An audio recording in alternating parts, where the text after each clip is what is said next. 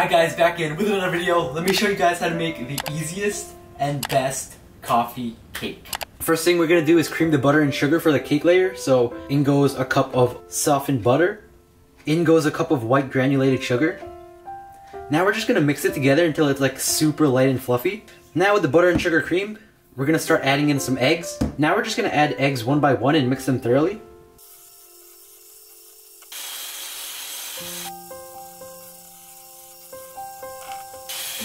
Now we're just gonna put a cup of buttermilk, 2 teaspoons of vanilla extract. We're just gonna mix that up now. Now it's time to start adding the dry ingredients. So we have 2.5 cups of all-purpose flour, straight in, a teaspoon of baking soda, half a teaspoon of baking powder, a pinch of salt. Now just mix it all together. Now I'm just gonna grease my baking pan real quick. So when you're done mixing, the batter should be pretty thick. So this is the cake layer and we're just gonna put it all into the pan. Now you just wanna spread this out evenly. Woo! Now we're gonna do the second layer. This is a 4-layer cake. Now it's time to make the cinnamon layer. In goes 6 tablespoons of butter, softened, a cup of dark brown sugar,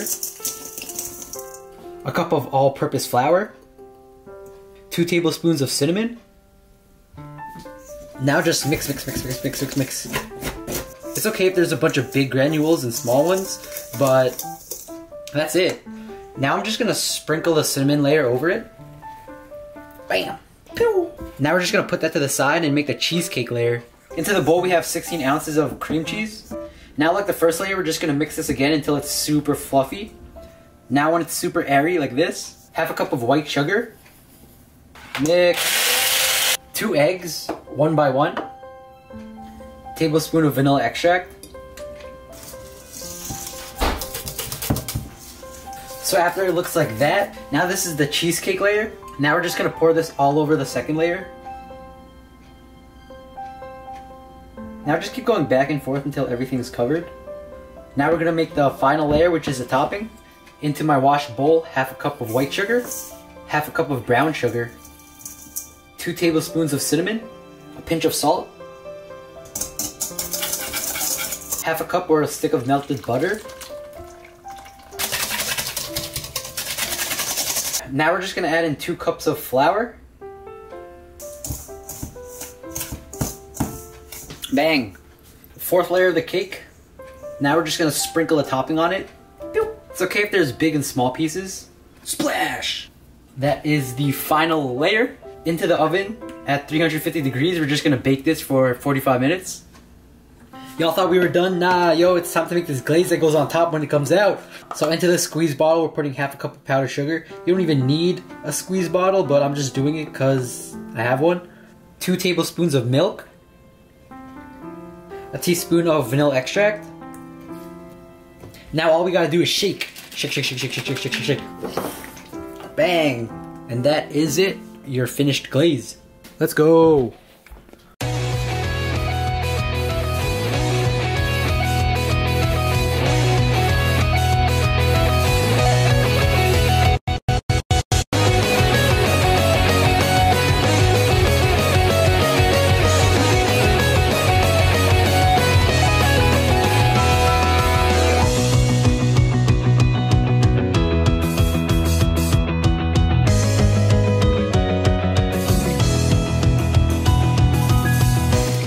No gang. Oh, yo. Dude, just right off the bat, the texture. Dang, and there's like a whole inch of crumble. Oh my goodness, I'm messing it up.